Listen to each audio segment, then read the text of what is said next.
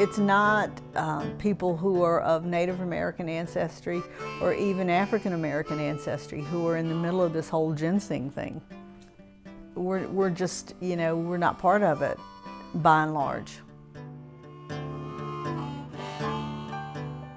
My name is Victoria Persinger Ferguson. I'm an enrolled member of the Monacan Indian Nation of Virginia. I have been fortunate enough to spend 25, almost 30 years protecting and preserving the culture and history of indigenous people of Virginia. Right now we're in Roanoke, Virginia. I was raised in West Virginia because my family moved to West Virginia in the 1920s and began working in the coal mines. It wasn't like we were the only people there who were indigenous. But I can say my father was one of the few who took it to a very serious level. You see, in 1924, the state of Virginia would pass laws that would re-enumerate Virginia Indians unless they were living on a reservation. And so Native people were not legally allowed to say that they were Native. My father, I remember growing up, would say to me, when you go out into the street, people are not going to call you an Indian, but I need you to know that you're an Indian.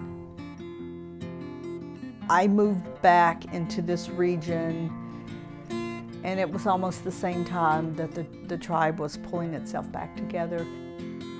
The Monacans are a group of people who were farmers. We raised predominantly corn and beans, but also squash and pumpkins. Almost every family had a rudimentary knowledge of various medicines, medicinal plants and herbs and things like that, and you used them on a daily basis. I can say, as far as ginseng is concerned, the Europeans really make it a commodity. But the bottom line of that is, within Native ways of doing things, you never strip the land. You just don't do it. I'm not saying that there aren't Native people who don't hunt ginseng and sell it, but a lot of the people that I do know and I've talked to, they're not hunting it because of it being a commodity or because they think it's going to cure cancer or baldness or whatever, that mythical factor that we may try to put into it. I used to work with one of our tribal elders named Miss Birdie, and she showed me the ginseng. One time she'd found some ginseng, and she cautioned me. She said, we need to wait until the seeds come on and they're ready to seed themselves before we would pull the roots of these plants. And then we kept watching, and we went back, and eventually we left the plant, but we did take the seeds so that we could spread the seeds. We could propagate these plants elsewhere. And it was a very important lesson because it taught me how important it was that women were propagating a lot of these plants in order to keep these plants growing or to move them from place to place. As a mother, when I would take my kids out, I taught them the rule of thumb is to find 3 plants, and then you could take one, but you couldn't take all 3.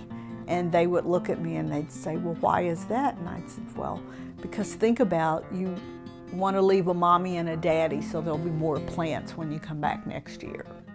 So if we could encourage people to learn that there's more medicines out there than ginseng that they could use, and maybe start using those medicines, we would relax the amount of pressure we're putting on the forest.